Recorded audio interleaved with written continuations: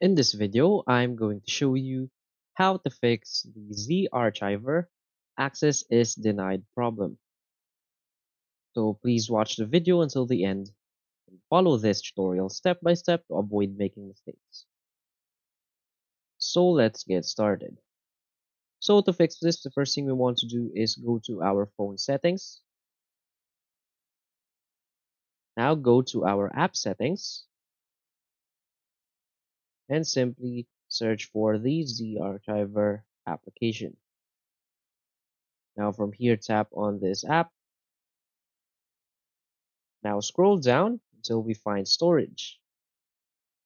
Now what we want to do is to clear its cache and also clear its data.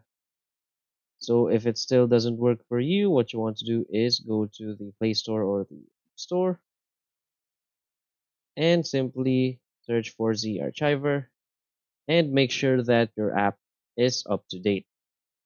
So if there is an update button there, you want to update the app to the latest version. So that's it. So if you find this video helpful, please hit like and subscribe. Thanks.